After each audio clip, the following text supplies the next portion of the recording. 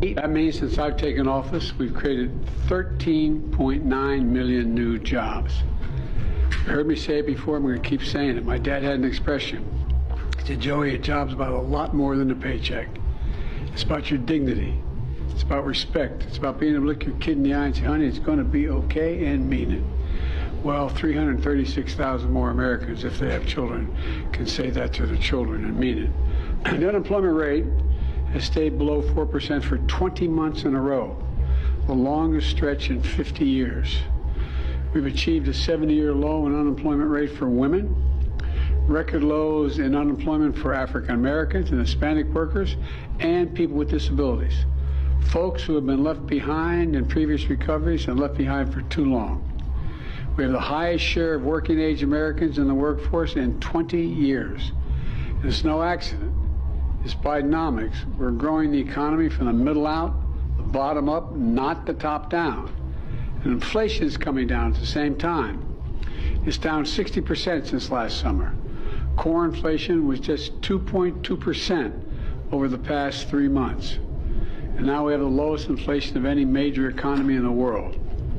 Today, we're celebrating National Manufacturing Day. We didn't name it that. It was already National Manufacturing Day, but it seems appropriate. I can think of no better way to mark the occasion than to thank the 13 million Americans who are in manufacturing jobs as we speak. They're restoring our pride, making things in America. And today I want to highlight that of those 13 million manufacturing jobs, 815,000 of those jobs were created since I took office, twice as many as the previous administration.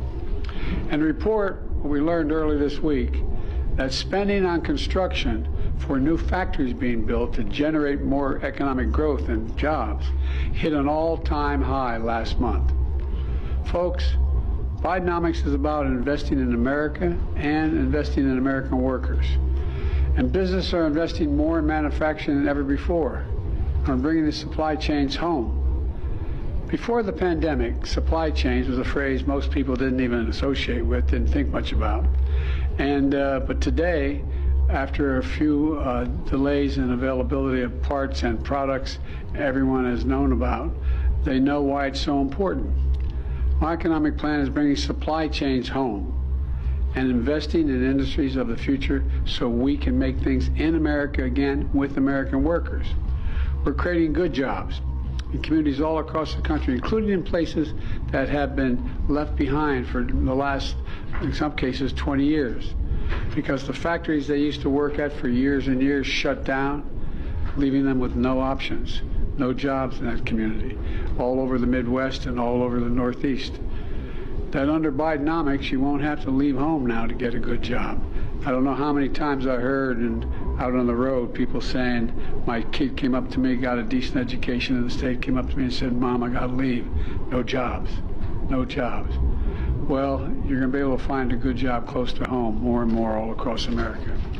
We're also making sure the jobs we're creating offer workers a free and fair right, if they choose, to join a union, to form a union. Bidenomics is leading to surge in unionized workers exercising their collective bargaining rights.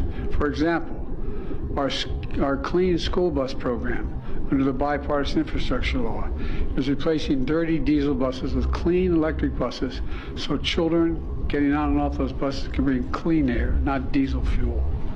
We're encouraging the companies building those buses to allow their employees to unionize if the employees choose. And it's working. We saw in Georgia when workers at Bluebird, the electric school bus manufacturing company that's receiving federal funds, voted to unionize because that was their choice. The Treasury Department laid out recently in a major report that unions and collective bargaining are good for the economy overall. They help raise wages not only for the workers in that factory, but for everyone, whether or not they're a union, whether or not you belong to a union. And they also increase, they also increase corporate growth. And today's job report is just another example of what it looks like when we focus on building an economy from the middle out and the bottom up, not the top down, while bringing deficits down at the same time. You know, just this summer, I signed strong bipartisan law where I shook hands with the former Speaker. And we passed in the House and the Senate as well to cut spending by $1 trillion over the next 10 years. Unfortunately, last weekend, Republican House members decided they were going to put that progress in jeopardy. Instead of honoring that commitment they made, they once again brought us to the brink of a government shutdown, creating unnecessary instability and risk in order to secure more extreme cuts in programs that help working Americans and seniors.